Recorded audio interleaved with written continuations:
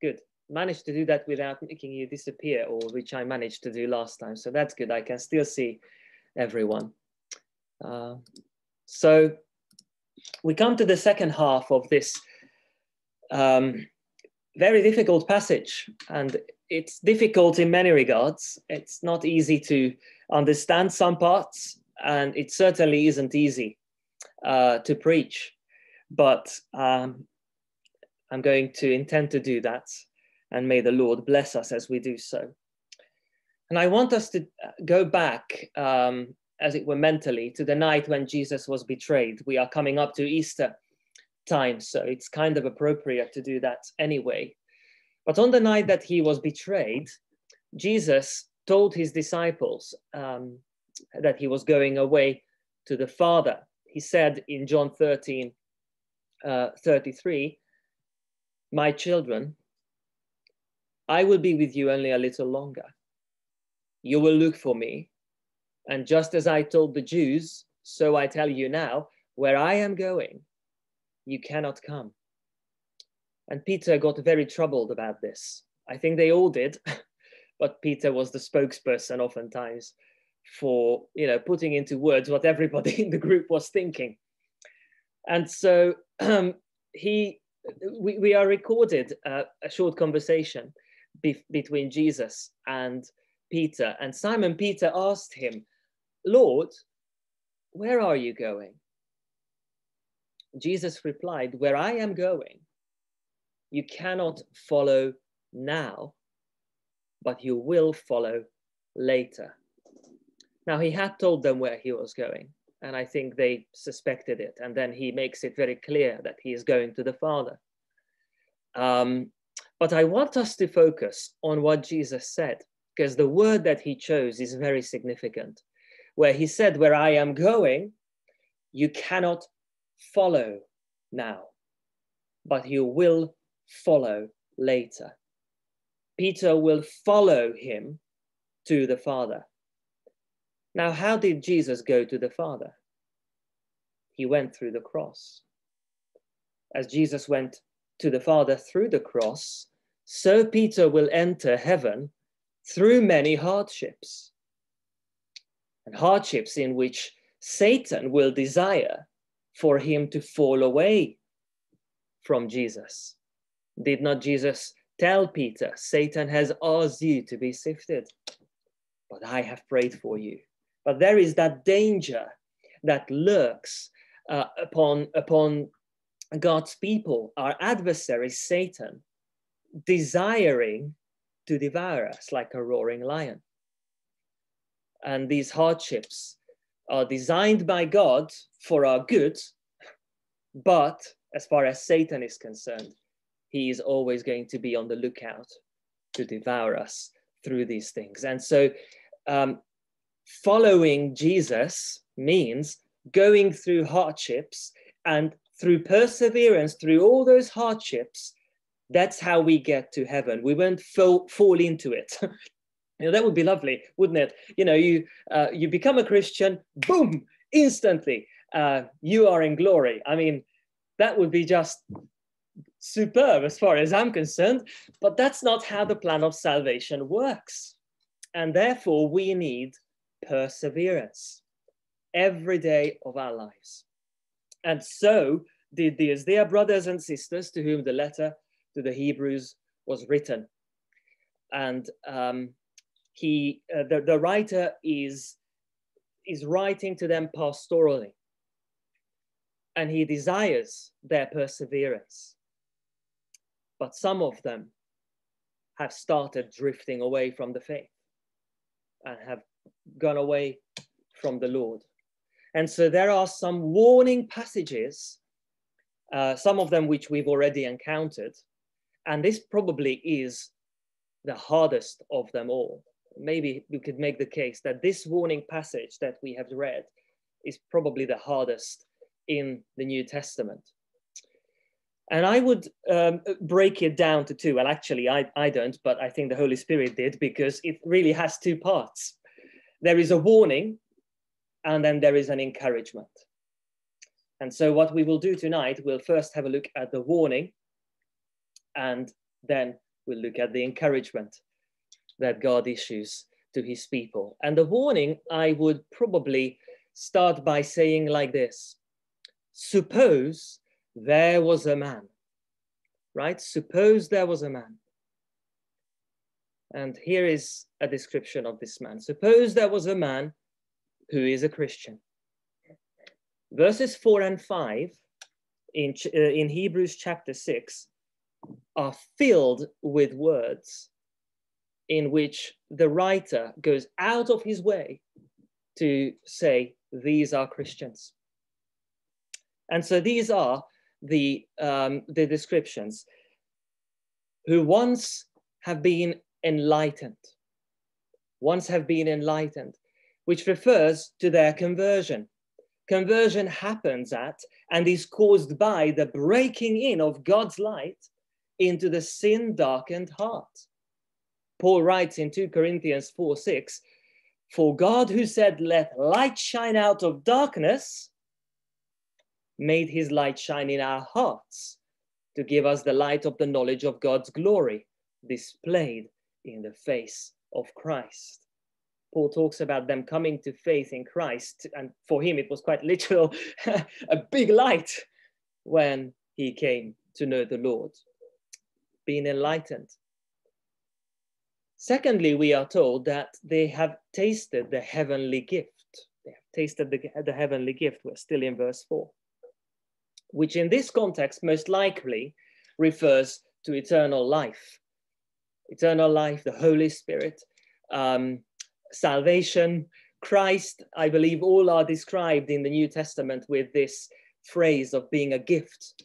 But in this context, probably it's the whole package of eternal life. It is the blessed knowledge of and fellowship with the living God, the complete package of salvation, if you like. And the word tasted, which we have here, they have tasted the heavenly gift. That is used in 2:9, Hebrews 2:9, for Jesus tasting death.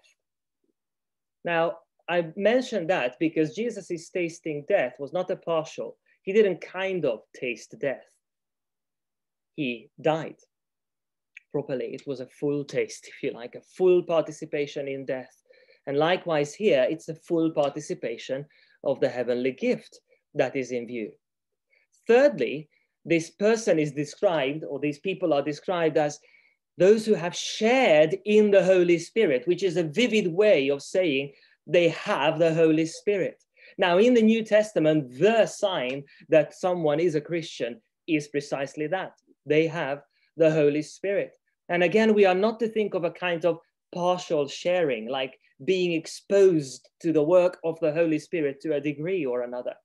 For the word that is used here denotes full participation. And again, in 2:14, it is used, and there it is used of Jesus sharing in our humanity. And again, clearly Jesus, if we are biblical Christians, Jesus fully and not just partially shares in our humanity. He took on full humanity. And Paul writes in Romans 8:9 that if anyone does not have the Spirit of Christ, they do not belong to Christ. So for the writer to say that they have shared in the Holy Spirit is the clearest marker. He's talking about the Christians. Christians are partakers in God through the Holy Spirit. Unbelievers do not share in this gift. Fourthly, and fifthly, it's kind of two for the price of one, because one verb, again, we are going to taste, but tasting two things. In verse 5, we have tasted the goodness of the word of God and the powers of the coming age.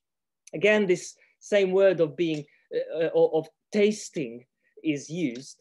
And these are people who are not only hearers of the word of God, but they are receiving it as spiritual manna from heaven. There may be an allusion here to the manna being given in the book of Exodus. As God was speaking to them, they experienced the truth of Psalm 34, 8-10, which absolutely astonishing words: taste and see that the Lord is good. Blessed is the one who takes refuge in him. Fear the Lord, you his holy people.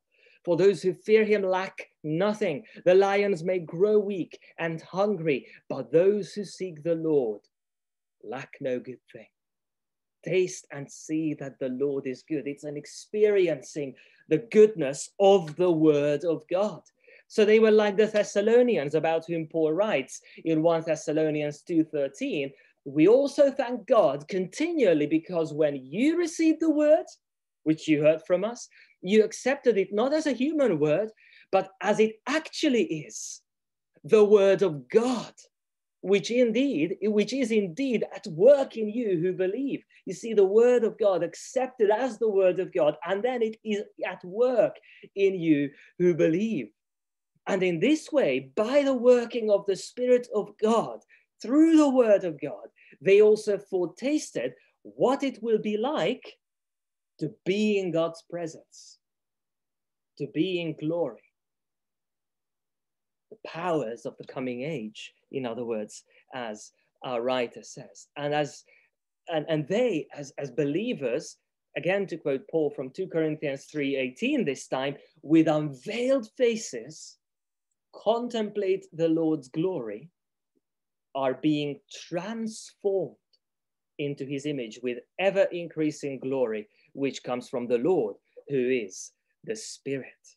They have tasted the goodness of the word of God and the powers of the coming age. So suppose there is a person like that. And now comes the hard part. Verse 6.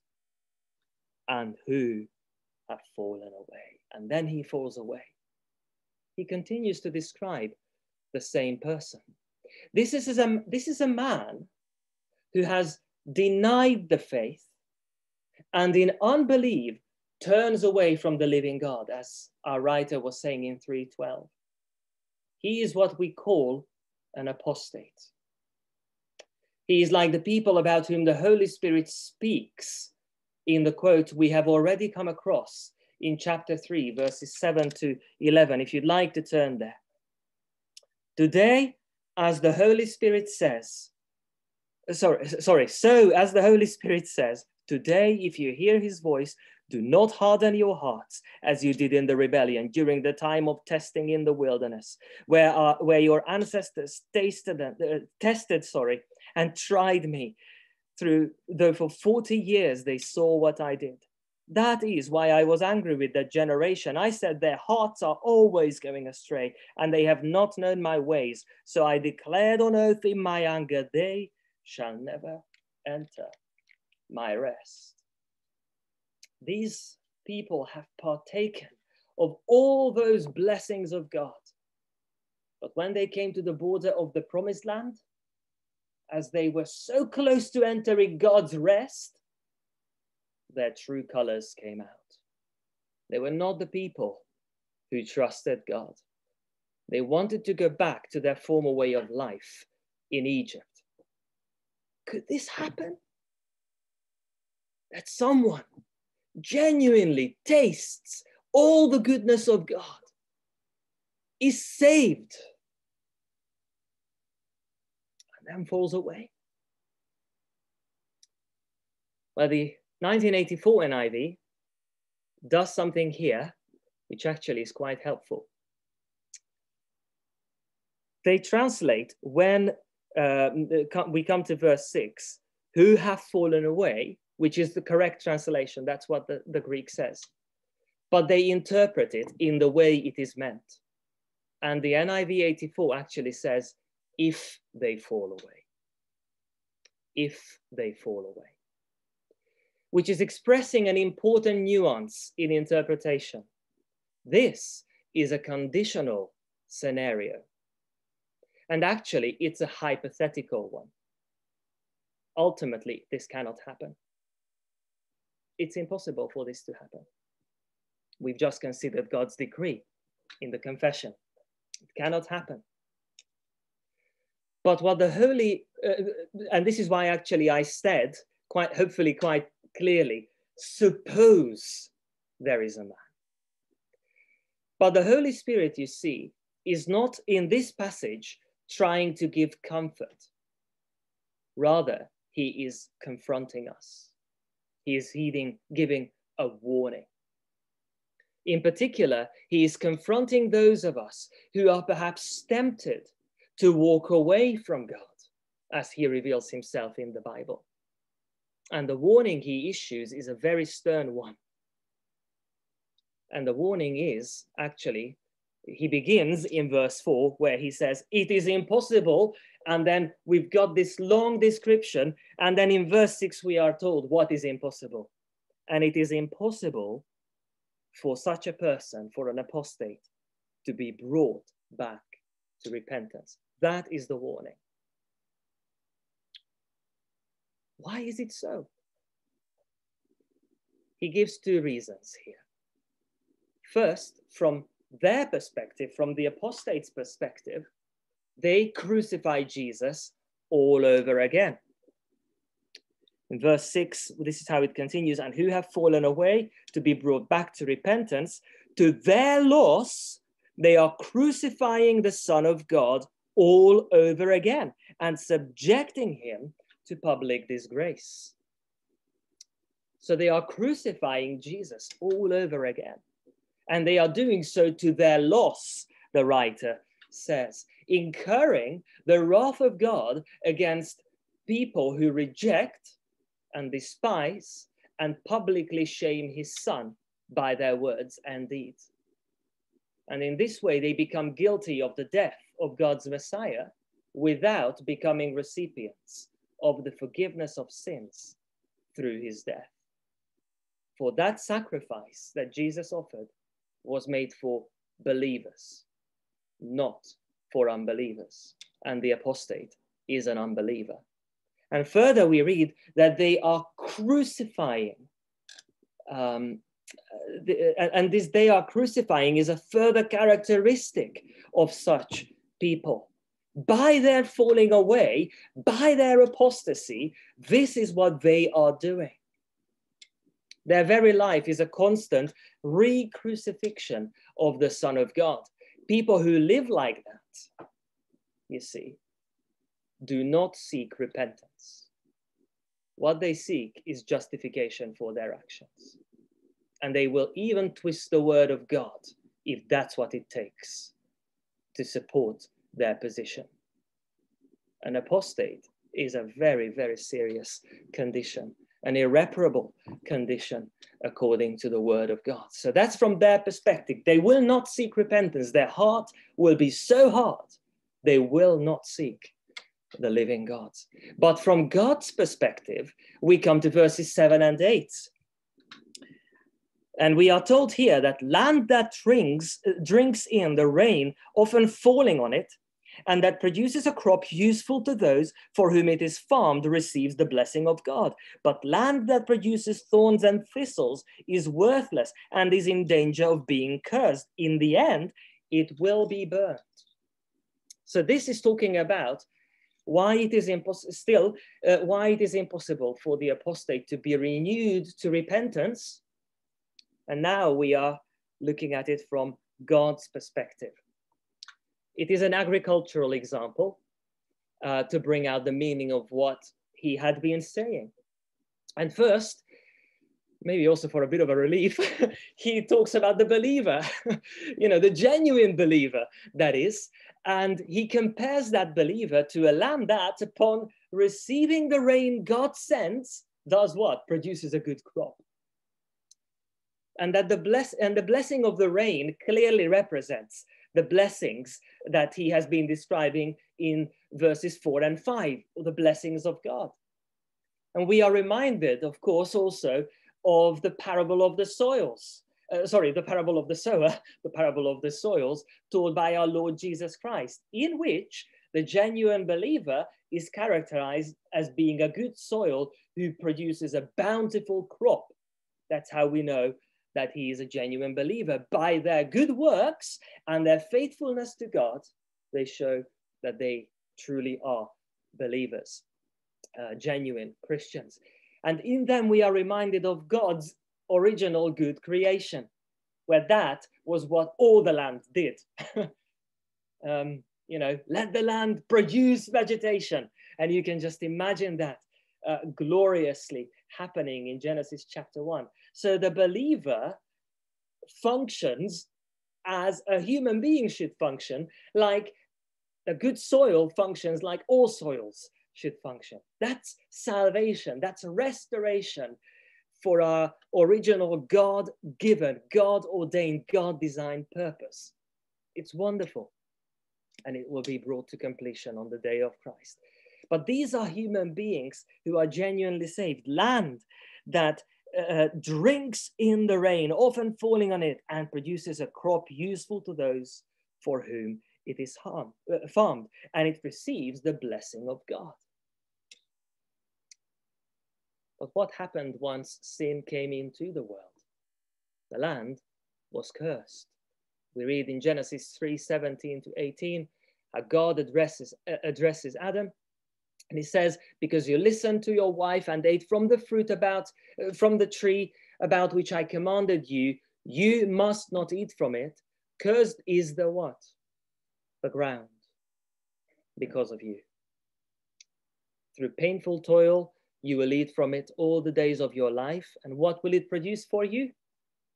It will produce thorns and thistles for you, and you will eat the plants of the field. And likewise, we have here the unbeliever characterized as land that produces thorns and thistles. And so here the apostate is characterized by this land that produces thorns and thistles. And what will happen with that land? And notice it's not the produce that comes under this, but it's the land. In the end, it will be burned. This is the language of God's judgment. It is impossible for the apostate to be renewed for repentance from his own perspective because he doesn't seek it, but from God's perspective, it is because he has placed him under his judgment. It is God and not man who grants repentance. And God does not grant repentance to the apostate, but rejects him. He treats him like an unbeliever. Like he did with Pharaoh, God hands him over to the hardness of his heart. So it's a serious warning. And in passing, let me talk briefly about something that looks very similar to this, and in certain cases maybe exactly looks the same way as apostasy, and that is backsliding. Now, that is when a genuine believer lives sinfully or holds to false doctrine, perhaps even for an extended period of time. But there is a key difference between the apostate and the backslider. But the difference is entirely internal. The apostate looks like a genuine believer, but is not. But the backslider is a genuine believer living in sin, but therefore can be renewed for repentance. But you can't tell them apart as a human being because, well, we are human beings. Only God sees the heart. So what are we to do? And Jesus tells us what we are to do. When Jesus teaches about how to deal with an unrepentant sinner, he teaches us that if after various attempts they remain unrepentant, the church should, and I quote Matthew 18:17, treat them as you would a pagan or a tax collector. In other words, treat him like a sinner who cannot remain in the fellowship of God's people. They are to be excommunicated. They live like a sinner. We can only go by fruit, and we have clear instruction what to do. But what is the purpose of that, you see? It's twofold. On the one side, it serves the church, for it protects the church fellowship.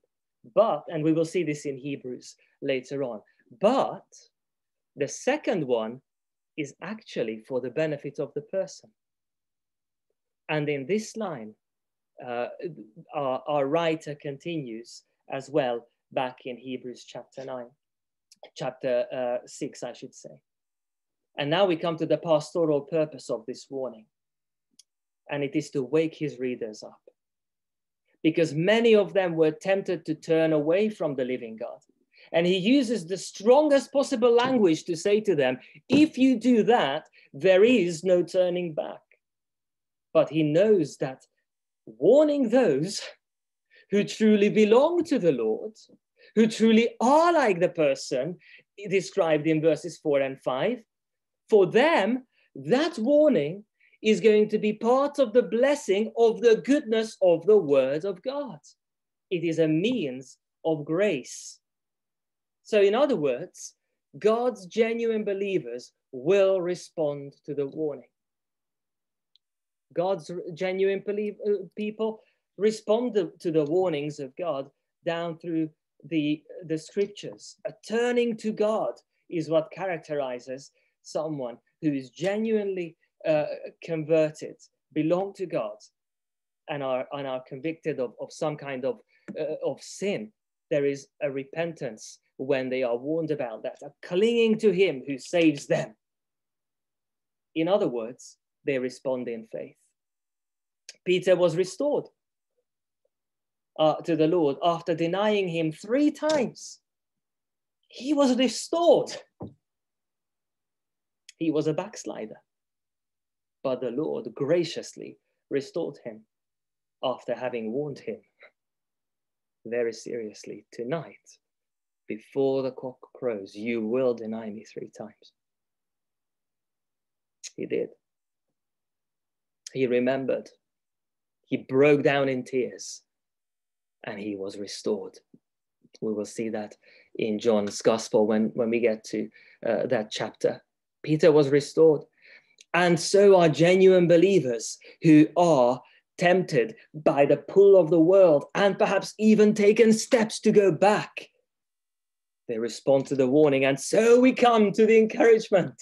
In verse 9, he says, even though we speak like this, dear friends, we are convinced of better things in your case. And he says, the things that have to do with salvation. And so we come to the encouragement, and he starts talking about the ground for his confidence that they will persevere in the faith and not fall away from the living God. And he talks to them about that. And here are 2 grounds for his confidence in verses 9 and 10. First of all, God loves them. God loves them. In verse 9, he calls them dear friends. I'm almost tempted to say, don't quote me on this, but I'm almost tempted to say, do quote me on this. I think this is the only place in Hebrews where he does this. He calls them dear friends. Now, it's actually the word beloved. And I don't think he is assuring them of his love for them. I mean, that would be nice. But they need more than that. They need reassurance that they are loved by God. And I think this is what he does when he calls them beloved. God loves them. And so he's not referring here to the general love that God has for all creation. It's much more likely to be a reference to that special, faithful, covenant-keeping love that God has for his people, that he will hold me fast kind of love that we sang about in our first hymn. He says, God loves you. And my ultimate hope as a believer, and I hope I don't speak, just for myself here, of persevering as a Christian to the end is that God loves me. I echo wholeheartedly the answer to the first question in the Heidelberg Catechism, which the question is, what is thy only comfort in life and death? And listen to this glorious answer. Can you do the same, my friend? Can you also say this? What is thy only comfort in life and death?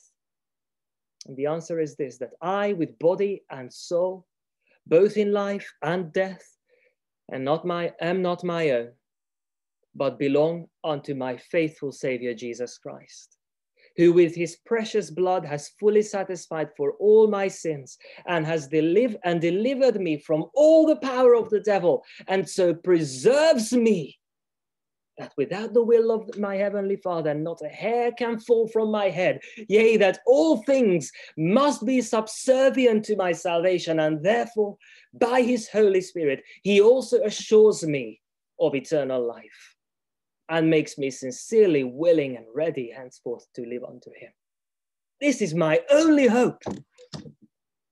For my love often is cold for him.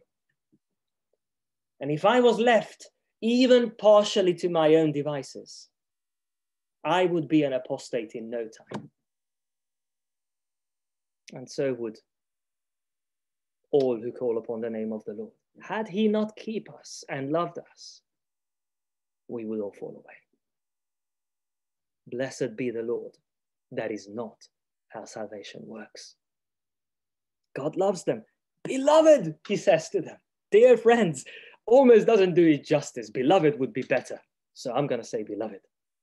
So he assures them of God's love for them. But also he says, look at yourselves at the same time.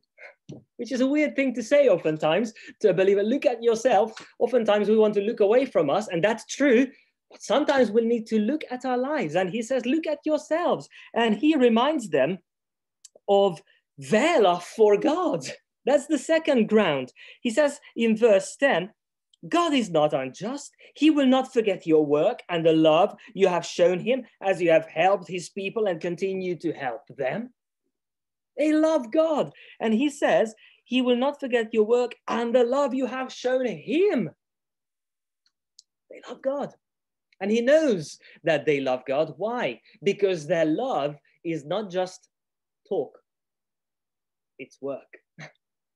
They show that they love God by helping God's people and continuing to help them. This is not them working to be saved, trying to bribe God or pay their way into heaven. It springs, all they do springs from the love you have shown him. That is why they love his people. As you have helped his people and continue to help them. These recall Jesus' words, truly I tell you, whatever you did for one of the least of these brothers and sisters of mine, you did it for me. And he's saying, look at yourselves. Look how long you've stuck together, helped one another. We will see that, some of them have suffered material loss for the sake of Christ, and they've helped each other. And said, look at it. Look at all this that you are doing. This is evidencing God is at work in you. So as far as you are concerned, we are convinced of the things that are for salvation. Jesus also said, whoever welcomes a prophet as a prophet will receive a prophet's reward. Believers loving believers show that they love God, which is what they are doing. And God is not unjust, he says. He will not repay their love for him by repudiating them. I mean, that we wouldn't do that actually we would do that as a human being sometimes, but God wouldn't. It's unthinkable. God is just. And so he says, God loves you. And we know you love God by the way you live. And so he is convinced of better things and he encourages them. And so then he goes on to encourage them to keep on keeping on, as the British phrase says, keep on keeping on. Not exactly keep calm and carry on. It's hard to keep calm when you are being persecuted, but keep on keeping on. Here we have a couple of encouragements in verses 11 and 12, expressing the writer's desire for his readers. A good pastor wants what is best for his flock, because the great good shepherd desires the same. And so here are two desires that he has for them. First of all, he desires them to persevere to the end. He says, we want each of you to show this same diligence to the very end, so that what you hope for may be fully realized. We do not want you to become lazy, and that's how he began in 5:11, but to imitate those who through faith and patience inherit what has been promised. Follow the Lord through thick and thin. Follow him to the Father, all the way to the end, he says to them. Now, there is an unhelpful expression that you can sometimes hear, and probably I've used it as well. And it sounds like this: once saved, always saved. Now, of course, there is an element of truth in that, but what it communicates is not true. You see, the Bible gives no grounds for assurance of salvation for a person who once made this decision to follow Christ, but now lives as an unbeliever. This is precisely the pastoral burden of Hebrews. No, Jesus' teaching is rather this: the one who stands firm to the end will be saved. Matthew 24:13. And similarly, look how the writer of Hebrews charges his readers in verse 12 to imitate those who, through faith and patience, inherit what has been promised. And we'll have a whole chapter of them in chapter 11. Those who have run the race, they have pressed on, and they did not turn back, and they are now in heaven, as it were, cheering you on. Come on, this is great. Come here where we are. Do not turn away from the living God. I'm paraphrasing Hebrews 11. Jesus' people don't fall into heaven, you see. They follow their master there. Run the race. So he desires for this perseverance for them. And secondly, he wants them to have assurance now. The one who perseveres, you see, also gains something precious in this life: assurance of salvation. The phrase in verse 11, what you hope for may be fully realized, can equally be translated, as the 1984 NIV does, in order to make your hope sure, or to have the full assurance of hope, I think the ESV says. And if we translated it so, then the focus falls not on the end, but on the journey itself. One of the ways a believer can find encouragement that God's love and not his wrath rests on them is that they walk in faithfulness and obedience with God. This is the teaching of 1 John 1, 5-7, for instance, where we read, this is the message we have heard from him and declare to you. God is light. In him there is no darkness at all. If we claim to have fellowship with him and yet walk in darkness, we lie and do not live out the truth. But if we walk in the light, as he is in the light, we have fellowship with one another. And the blood of Jesus, his son, purifies us from all sin. He is saying, look at yourself. What do you see? Do you walk in the light? If you walk in the light, then we have fellowship with God and fellowship with one another as brothers and sisters. So be encouraged. You are in the right. Don't give up.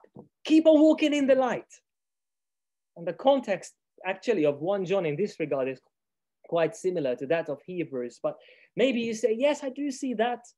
Calix, I do see that. I do see that. I'm seeking to walk in the light, but I also see sin, and it troubles me. And so it should. It should trouble us if we sin. But I tell you something, that also, that the fact that our sin troubles us, that also is good news. It's a sign of life. It's only dead people who don't react to stuff. Living people react to stuff. And the sign of spiritual life is that we do not want to sin. We love God. Why would we want to sin against him? And so actually John continues, if we claim to be without sin, we deceive ourselves and the truth is not in us. You don't want to be those people who say they've arrived. You're looking at someone who at least doesn't know themselves, maybe self-deceived. A believer is keenly aware of how short we fall. But if we confess our sin, John writes, he's faithful and just and will forgive us our sins and purify us from all unrighteousness. And walking in the light doesn't mean sinless perfection. It means walking in a way that reflects our Lord, even if that reflection is imperfect. It is precisely being troubled by the imperfection which leads to repentance. And that gives confidence that you are not an apostate, because remember, an apostate does not seek repentance, but justification for their sinful actions. So, can you say with the Heidelberg Catechism? Let me finish by reminding ourselves of it. And I pray that we can sincerely say this before the Lord. What is thy only comfort in life and death? That I, with body and soul, both in life and death, am not my own, but belong unto my faithful Savior, Jesus Christ, who with his precious blood has fully satisfied for all my sins and delivered me from all the power of the devil, and so preserves me, that without the will of my heavenly Father, not a hair can fall from my head. Yea, that all things must be subservient to my salvation, and therefore, by his Holy Spirit, he also assures me of eternal life and makes me sincerely willing and ready henceforth to live unto him. Have you that desire and that trust, my dear friend, today? If you have even a sliver of it, be encouraged. If not, now is the time to start thinking, where do you stand with the Lord? Let's come to the Lord in prayer.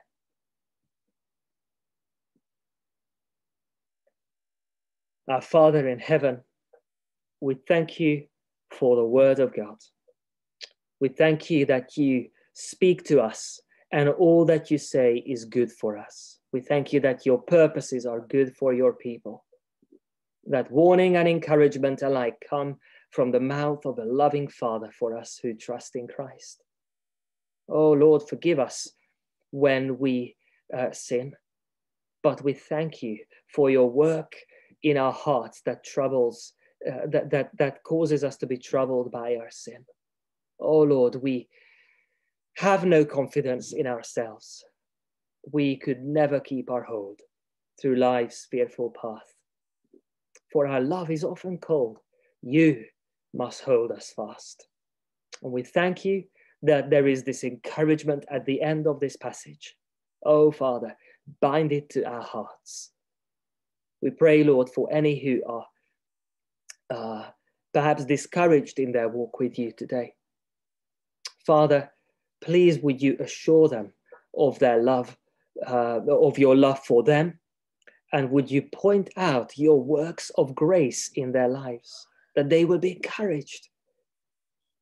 And Father, should there be anyone listening to this message, oh Lord, who are not one of your children, Lord, it is a fearful thing to fall into the hands of the living God. We pray that they would be brought to repentance today, that today, if they hear your voice, they will not harden their hearts, but respond in faith. So we thank you, Heavenly Father, for all that you say and all that you do for us. Amen. Amen. So we are going to sing once more, and